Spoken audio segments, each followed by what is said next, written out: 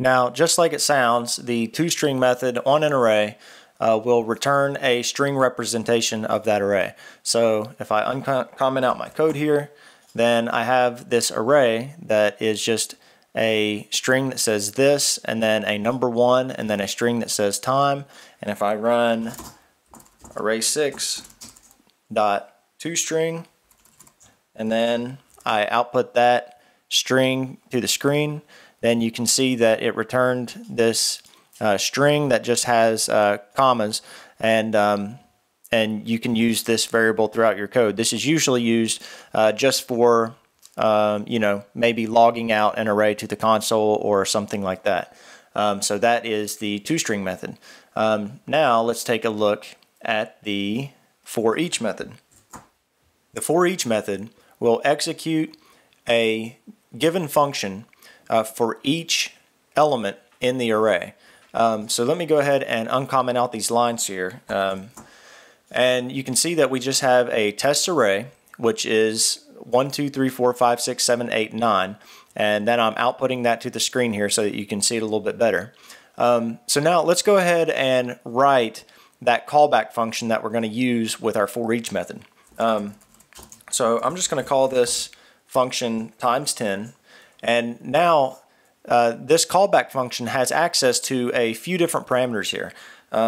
One of those is the element, and that is the current element as it's going through the ForEach method. This is the current element in the array.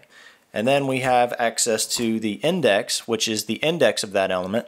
And then we have access to the entire array, the entire original array. So let's just look at an example as to what it would look like to use all of these.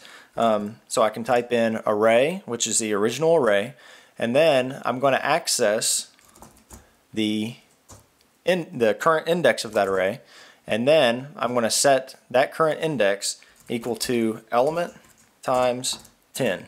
And now let's go ahead and run this ForEach function, and then I'll kind of explain a little bit better as to what it did. So let's do array7.forEach, and then we'll use that times 10 function. And then let me output that to the screen. Okay, and now you can see that our original was 1, 2, 3, 4, 5, 6, 7, 8, 9. And then after we ran our ForEach function, now the array is 10, 20, 30, 40, 50, 60, 70, 80, 90. So what happened here was that when we ran this ForEach method, it runs times 10 for every element in the array. So it goes through. So say for example, we're looking at our first element here, 1. So this element would equal 1, the index would be 0, and the array equals the original array. So we're accessing the 0th index of the original array and setting that equal to the element, which is 1, times 10. So that's what you get there. And then it just goes to the next spot. So then the next element's 2, and the index is 1, and with the current array. And then it goes through the entire array like that and runs that function for every element in the array. Let's take a look at a slightly more advanced example. I'm going to go ahead and comment out that first example and then uncomment this code here. Okay, so we have an array of objects, and all these objects are 3 people with a name and an age. You can see here I've already written out the function that I'm going to use for this for the ForEach method, and what this does is it just outputs each of these people in the HTML. So you can see if we go in here, it will print out person is equal to the index plus 1. So for the 0th index, that would be 1. And then for the next is 2, next is 3. And then it prints out their name, and then it prints out their age. You can also see here that I'm not using the array parameter anywhere in here. So if you're not using one of these in the callback functions, you can actually just go ahead and omit it, and it won't have any effect on the end result. So that is the ForEach method. As you can see, it's a little similar to a for loop, but it's a little bit more elegant, and you don't have to worry about things like out of bounds exceptions and things like that. So let's go ahead and move on to the reverse method. Reverse is pretty self-explanatory. If I uncomment out my code here, you can see I have a test array that is just 0 through 9, and then I'm outputting this original array to the screen here. And if I want to reverse this array, all I have to do is do that array and then call the reverse method, save that, and then I'll output that to the screen.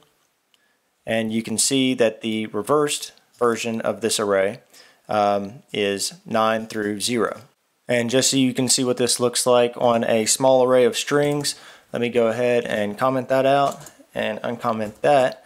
And you can see here that this original array is reversed this array, and then you can see that array reversed here with the reverse method.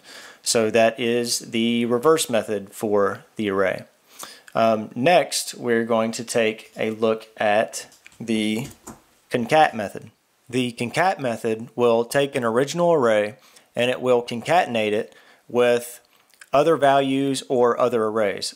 So for example, let me uncomment out my code here, and you can see here I have two arrays. One is equal to ABC and the other is equal to DEF, and I've outputted both of these to the HTML here.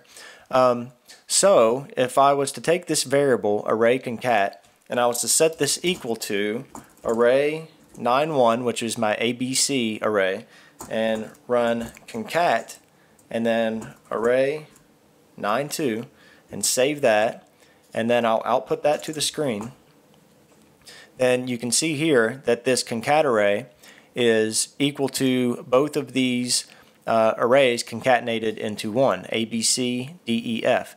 And what this result would look like in code is one big array that has taken all those values and put them into one single array.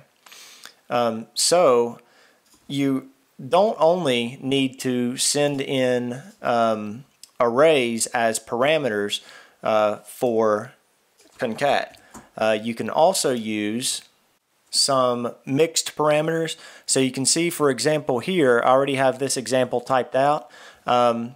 This array concat2 is equal to our ABC array concatenated with just some random values thrown in here. I have the numbers 1, 2, 3, and then for my fourth parameter I put in an array of D, E, and F. And you can see whenever I output this to the screen, it still takes all those values and concatenates it into one single array. So in JavaScript, if you see here in this comment, what this would look like in JavaScript would be one big array that just takes all these values and puts them into one single array like that. So that is the concat method. Now we are going to take a look at the join method. The join method joins elements of an array into a single string, and it does that with a separator that you can specify. So if I uncomment out my code here, we can see that I have a sample array right here that is just 192, 168, 1, and 1. And if I wanted to join this into a string, then I could set this string 10 equal to array10.join, and if I just ran that without any parameters, then you can see that by default it makes a string with the default separator as a comma.